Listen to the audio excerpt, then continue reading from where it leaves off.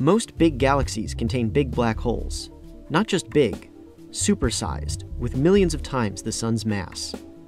Some of these black holes are actively devouring gas.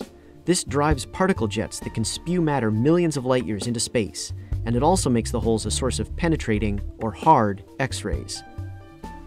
At these energies, the sky glows in every direction, even far away from bright sources. Astronomers have long suspected that active supermassive black holes in galaxies were responsible, but they just couldn't find enough of them to account for the X-ray glow, especially the peak of the energy spectrum. Now, astronomers using NASA's SWIFT satellite confirm that a largely unseen population of black hole-powered galaxies is out there. There are so many that scientists say they might fully account for the cosmic X-ray background. What emission we detect from an active black hole is a function of how we see it, whether we're looking face-on and into one of its jets, or viewing it from the side through the disk of gas and dust that surrounds it. The brightest active black holes, which include quasars and blazars, are those we see face-on. But as the viewing angle increases, the surrounding disk absorbs increasing amounts of radiation. Astronomers have always assumed that many active galaxies were oriented edgewise to us, but because the disk of gas smothers most of their X-rays, these sideways black holes just weren't detected. And that's where SWIFT comes in. Since 2004, the satellite's Burst Alert telescope has been building up the largest, most sensitive X-ray map of the sky. Using these data, astronomers found that the most heavily absorbed galaxies create the energy peak in the cosmic X-ray background. What does it all mean? When the universe was about half its present age, about 7 billion years ago, galaxies crashed together more frequently, and these collisions produced gas-rich galaxies with heavily obscured black holes. The SWIFT survey shows that galaxy mergers helped activate these black holes by feeding them torrents of fresh gas.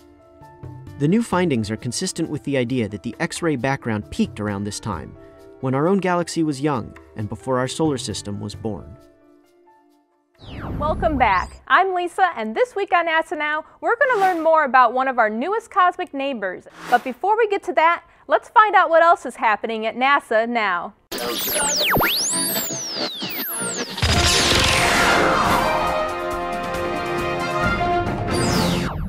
NASA's Fermi Gamma Ray Space Telescope has unveiled an unknown structure centered in the Milky Way. The feature spans 50,000 light years and may be the remnant of an eruption from a supersized black hole at the center of our galaxy.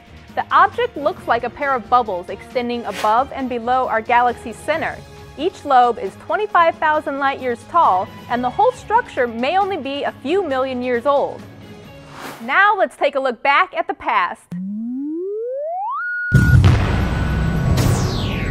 We have booster ignition and... July 23, 1999, Space Shuttle Columbia was launched with the 55,000-pound Chandra X-ray Observatory on board. This was the heaviest payload a space shuttle had ever lifted. The Chandra X-ray Observatory is the most powerful and most sensitive X-ray telescope ever launched. It has given astronomers and astrophysicists the ability to see objects previously not seen, expanding their insight into the cosmos. Black holes. What are they, and why are scientists so interested? You've probably seen movies or heard reports, but what's the real story on these mysterious phenomena we call black holes? Here to fill us in with an overview of black holes and his team's recent discovery is Dr. Daniel Patnaud, astrophysicist at the Harvard-Smithsonian Center for Astrophysics. My name is Daniel Patnaud. People call me Dan. I'm an astrophysicist for the Smithsonian Astrophysical Observatory. Unlike the Hubble Space Telescope, which looks at the universe in optical light, which is the light that you and I see on a daily basis, the Chandra X-ray Telescope is looking for X-rays that come from the very hottest and most energetic things in our universe, such as black holes, colliding galaxies, exploded stars, anything that produces very energetic processes. What was discovered recently was that supernova 1979C, which was a supernova that exploded in the year 1979, and it was the third supernova, we found that the X-ray emission from this particular object remained remarkably constant over the 30 years of its lifetime. The fact that it was constant meant that there was probably a black hole at the center of this supernova, and it was sort of hoovering up some of the material that was around it. If this were just a supernova that had exploded into the surrounding material, its brightness would have decreased with time. what we're looking at in this particular case is the youngest nearby black hole. There are several reasons why this particular discovery is important. The first is we know that stars explode, and we know that when a star explodes, particularly when a star collapses on itself and then explodes, there's two types of things that can form. The first is called a neutron star. The second thing that can form is a black hole. And what happens then is that this very small object, this neutron star, continues to be crushed under the weight of the collapsing star, and what happens is the neutron star becomes a black hole. In the movies, black holes are portrayed either to sort of vacuum up everything in their vicinity, and also they're often portrayed to act as time machines. And this is a misconception. Black holes do not actively go around hoovering up the material that's nearby. In fact, what happens is you cross this thing called the event horizon. And once you cross the event horizon, there's no chance of escape, because not even light can escape a black hole. Now, as far as time machines, black holes also don't act in that way. Something does happen around a black hole, though, which might be akin to time travel. Say that you and I were in our spaceship and we were orbiting happily around a black hole, and then you got into your space capsule and got closer to the black hole and orbited it for a different amount of time and then came back.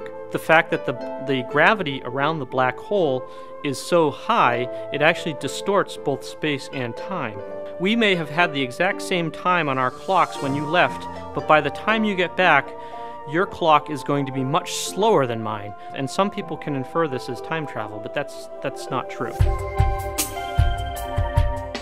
If we look in our own galaxy, we see lots and lots of things that we think are black holes.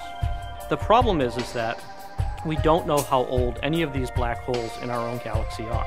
They all have to be quite old, because black holes are formed in the deaths of stars, but the particular black holes that we observe in our own galaxy are not associated with any stellar remnants.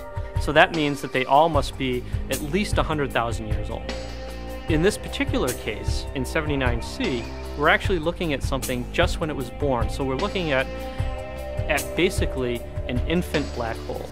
And this gives us the opportunity to follow how it evolves as it ages.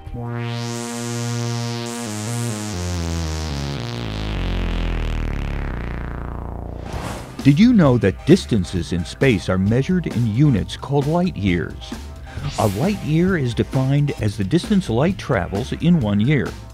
Since light travels at 300,000 kilometers per second, 1 light year is equal to 9.46 trillion kilometers. Driving a car at that distance at 60 miles per hour would take 44.5 million years. Now you know. Now it's time to check out what's up. Take a look at the composite emit shown on the screen. If scientists' interpretation are correct, SN 1979C is the nearest location where the birth of a black hole has been observed.